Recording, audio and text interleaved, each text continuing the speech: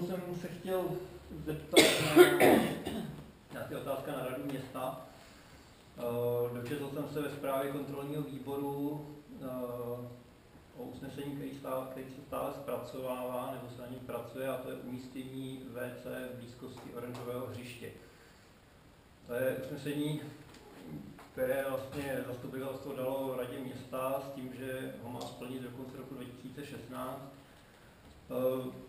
Bylo vlastně přijato někdy v zimě 2016. Pan tajemník v té době říkal, že je to nesmysl v zimě, že až se začátkem sezóny hřiště proběhlo celý jaro, celý léto, celý podzim.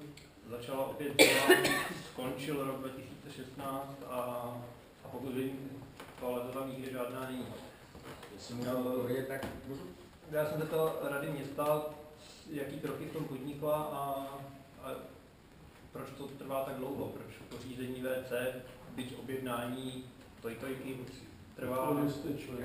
Já odpovím teda z pověření pana starosty.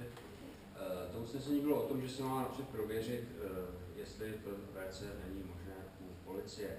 Samozřejmě, že tím, že policie se protáhla až téměř do konce roku ta rekonstrukce, tak se prověřilo, že to možné veřejné WC v prostorách policie možné není. Samozřejmě tam je veřejné WC, je tam dokonce bezbariérové, je to ovšem pro návštěvníky služební policie. To znamená, že není tam volný přístup, tedy už je to všechno pod těmi zámky elektronickými a pod dozorčím, tak je to pro návštěvníky policie.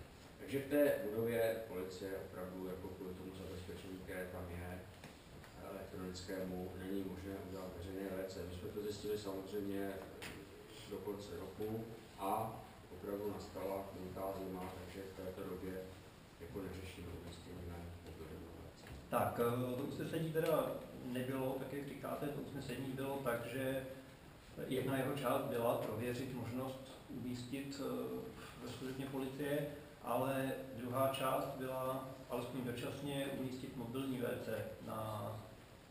než se prověří tahleta možnost.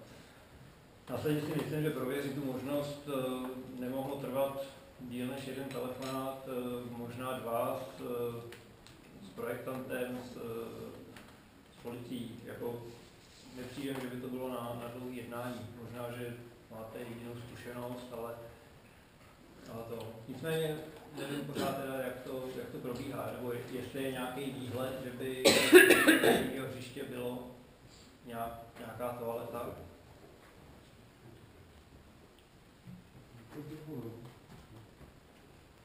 To jsem se dočetl ve zprávě kontrolního výboru, ale to je dost smutný.